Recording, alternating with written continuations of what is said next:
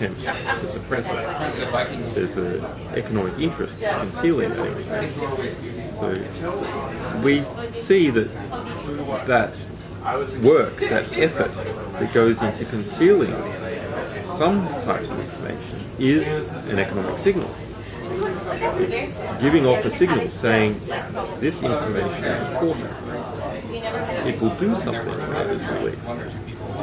That's why people work and spend economic effort to restrain it, because those individuals who know it best, the people who have authored it, they perceive that it's going to change things. So we preferentially go after this sort of information because we can see this signal and give it off. And because other sorts of information already have economic incentives to keep them around and get them into the this sort of information doesn't, and it can achieve justice for it. So both in terms of our long-term ideological view that civilization needs good information for good decisions to happen, and in our short-term view that you can achieve quick, fast, cheap, just reforms by going after that particular type of information over other types. This is sort of a good way to behave. It's a good, safe project. Because even if our long-term view doesn't pan out, that individuals and civilizations need accurate information to manage their lives, even if that's distracted or that never eventuates, we know that in the short term, every week we are achieving important, humane reforms. Right. So, in a sense, you are manifesting the possibilities of the internet in its truest form. A lot of what's been going on since the internet was released has been experimentation in free speech, but you are sort of boiling it down to the essence. We've drawn a line in the sand. Right. And no other group yet has drawn that line. And we've done that consistently. Right. When we publish something, we will never unpublish. We will fight with all the tools at our disposal, technical, political, and legal, to make sure something is not unpublished. And any material of political relevance, or ethical, or diplomatic, or historical relevance, that's our criteria, that is suppressed, we will accept and publish. That's our line in the sand that we have consistently enforced. And previously no one has consistently enforced that. So this is, yes, part of this revolutionary ideal of the internet. And that, I suppose, that ideal has influenced us. But also these other factors about how do you guide civilizations and how do you achieve justice. It all come together to try and do something that is clear and consistent.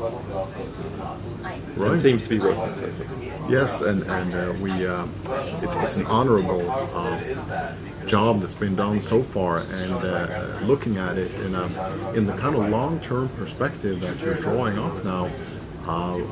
This has really the potential for when sort of the society and the political structures adjust to this, which is a process that might take a couple of generations, or we really don't know, but it's already started. We can see that.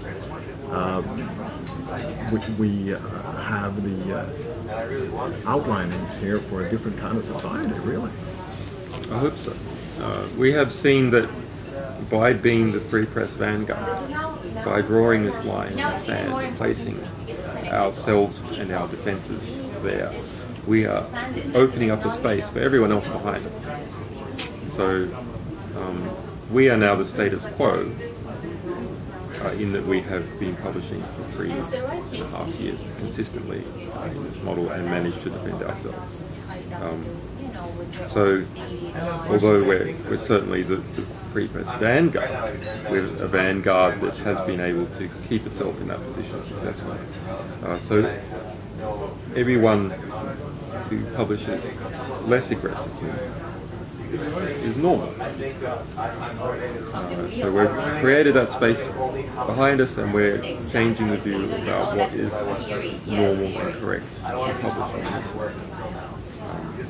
So that's something that's really very nice, to enable easier publishing for every other media organisation or every other group, human rights group, or anyone who's publishing on this. Of course, the work is still a long way from being done. I mean, many other groups are attacked legally and illegally every day, and their material is removed. But for those people who are intent on defending their material, we have shown it can be done. We are also providing market disincentives for censorship. One of our promises is, if there is material that is of political, ethical, diplomatic, or historical significance that someone else publishes and it is attacked, we will republish it. So when we republish it, it means it's not going to go away. We will then defend it, and the fact that we publish it then tends to draw extra attention to the material. So that provides a strong market disincentive for attacking the original publisher in the first place. And we have done that successfully with many cases, but especially in the UK, where the press regime is really quite bad. There's 300 secret gag orders presently in effect in the UK. Those are injunctions on the press where not only can the press not mention something, but the press cannot mention that it cannot mention the injunction. Sort of an Orwellian injunction. The other point I'd like to raise is, you mentioned bringing freedom of speech to the internet. That the internet by itself doesn't give freedom. The internet makes publishing cheap. That it doesn't give any extra freedom. That freedom is something that you bring to the internet, and you can bring it to the internet. So that's very important. You can actually do that because the publishing costs are cheap. But to some degree, the centralized internet publishing is very censorship favorable. So in 1954, when Stalin died, the head of the KGB, Beria, fell out of favor very quickly. And in the Encyclopedia of the Soviet Union, there was a section on Beria.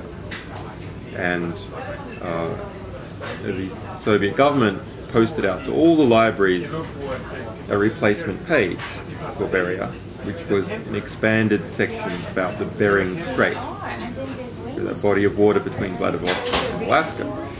But of course, this was very obvious. This had to go out to every library, and then, they stuck it in, and if you went to that section of the encyclopedia, you said, what is this? There are 2 pages here with glued together what's going on. And you could even then peel it off.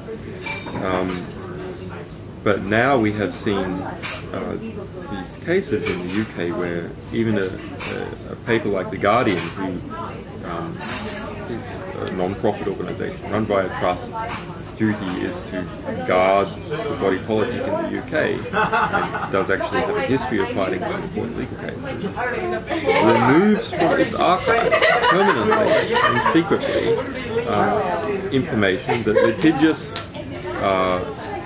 billionaires in the UK do not want. And once those articles are removed, and it is not just The Guardian, is a whole range of papers, and including the BBC, once that information is removed, and you go to look at those web pages, you just see page not found. You don't see that this page has been removed after a legal assault. You see page not found, and if you go into the indexes, there's nothing there in the indexes either. So